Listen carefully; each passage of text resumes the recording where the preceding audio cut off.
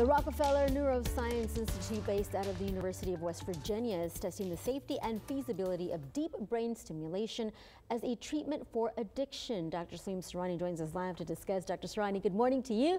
Always good to see you. Thank you so much for being with us. So this procedure has reversed Parkinson's disease, epilepsy, and a few other conditions. How is it being used to combat drug addiction?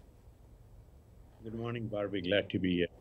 One of the key things is that there are so many challenges which we are facing nowadays, for which the medical science are struggling. In the vaccine, we saw messenger RNA-based revolutionizing the thing. The deep brain stimulation is making its way.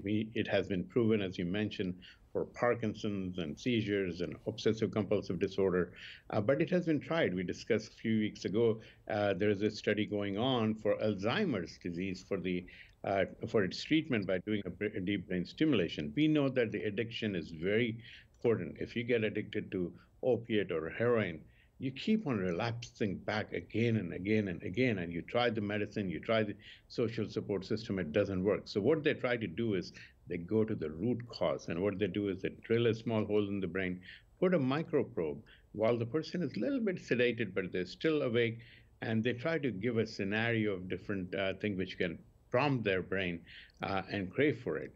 And what they do is they go ahead and we call it nucleus accumbens, which secrete dopamine, which is your happy receptors. Those hormones are released when you're happy, when you're getting rewarded, and when you're excited. And that is one of the things is you need more and more and more doses to curb that desire. So they go ahead and stimulate that area of the brain and try to see if that works. And they did this study on 4 patients. 2 of them work really good, 1 relapsed, 1 is still going on.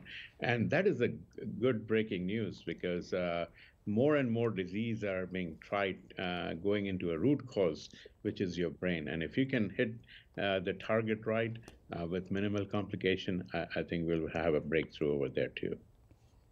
I hope so. Thank you so much, Dr. Sourani, for being with us this morning. As always, we appreciate your time. If you have a question for Dr. Sourani, you can text the question to the number on your screen, 361-855-6397.